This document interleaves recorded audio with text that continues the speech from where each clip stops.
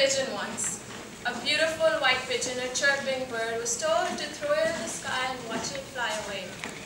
But I held it too tight. Like a trigger in the hands of a soldier, it felt so fragile.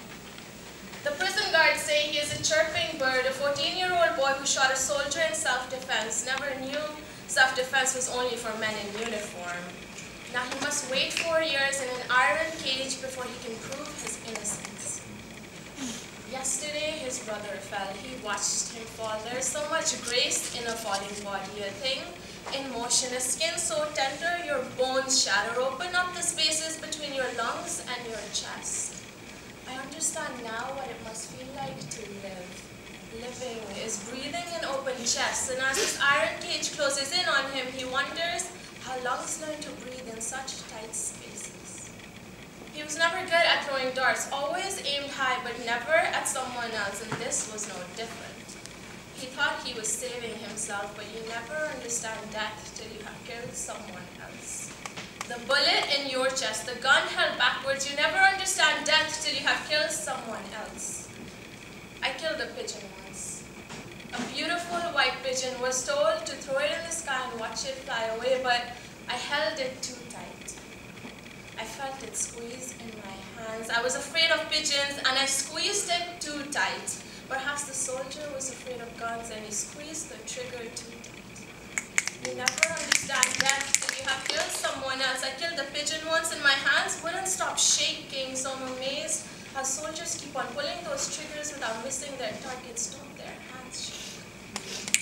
Yesterday, I watched a star shoot across the sky and wondered if it was aimed at his brother's chest. He is too young to be put on trial, but old enough to watch his brother fall. I wondered if he watched his brother's body explode into stardust, sending shivers into the night, if he held his brother's heart in one hand and a gun in another to see which was heavier.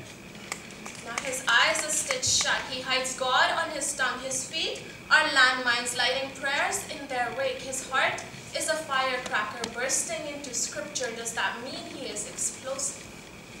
The prison guards say he is a chirping bird chanting prayers into symphonies. He keeps them up at night. So they've shackled him to silence, deemed him too dangerous to move but not feasible for prosecution. They do not understand that this wind is his voice. You cannot take it away. You cannot puncture broken glass into his body to make him believe he is shattered. Barbed wire does not cage a body, but only slits the skin. And this blood is the only way he reminds himself that his heart is still breathing. You cannot cage him in iron hands.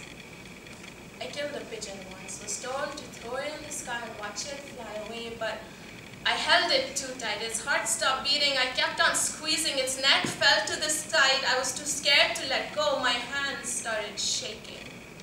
I did not know that pigeons are not meant to be caged in iron hands. They are birds of the wind. They are birds of the wind. I watched it fly away, but it didn't.